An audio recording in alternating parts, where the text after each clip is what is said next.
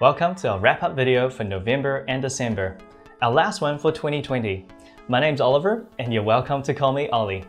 In this video, we'll tell you all about the great work we've done on our Business Intelligence module, our B2B module, and our core Unleashed functions.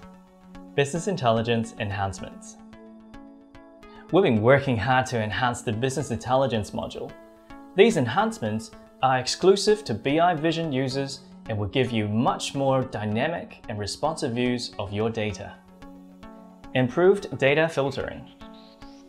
Refine your results even further and get the data you're really after with these new enhancements. Within the menu of each dimension, you can now search and select multiple items to quickly choose or filter out items to view more specific results. Refine your view even further with custom date option in your date menu. Select a custom date range and see year-on-year comparison of your key metrics. Unit quantity KPI in sales context. You now see a new KPI for total sales by unit quantity. Choose a metric across salespeople, products, regions, and more to drill down on sales performance by units sold. That's it for BI. Over to you, Bruno. Thanks, Ollie. I'm Bruno, and I'm going to talk about all the great work we released on the B2B Store. Those enhancements have been put in place so you can make the B2B Store truly yours, and also you can delight your customers. Display stock levels on your B2B Store. You can now choose how to display the stock availability in your B2B Store. Your customers will be able to see the stock more efficiently when navigating your stores. They're going to be available into multiple places, including your product detail page view and your category view, including the list and grid views.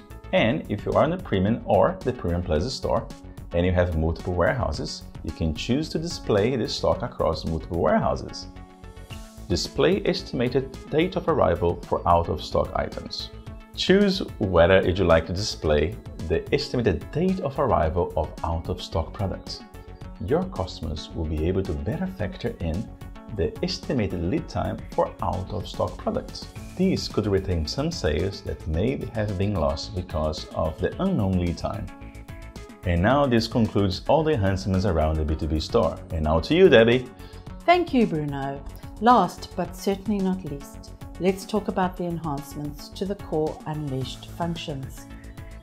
We've reduced repetitive manual processes, introduced automation, and streamlined workflows.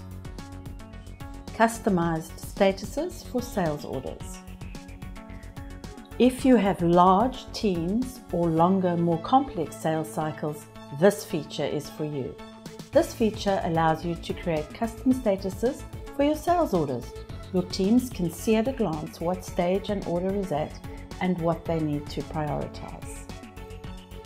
Customized statuses for assemblies.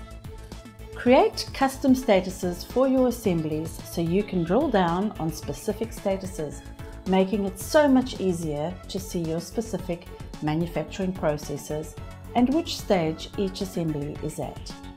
Share report layout.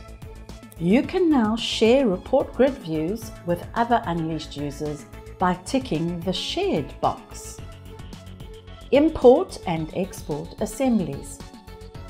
If you've enabled assemblies in your account, this enhancement will allow you to import and export your assemblies and bulk update them too. Better manage sales shipments. Create invoices and dispatch shipments in bulk. You can also auto-assign the oldest serial and batch numbers for shipments, all from the shipment screen. You can also bulk process multiple shipments at the same time, perfect for a fast-paced business. There are more enhancements coming soon. Keep an eye out for the ability to generate new assemblies from the reorder report, create credits through the API, and more. Visit the Feature Enhancements page to learn more about all the enhancements we've talked about today. While you're there, let us know what you think by rating the enhancements. We hope you have a great end to your year. See you in 2021 with our next wrap-up video.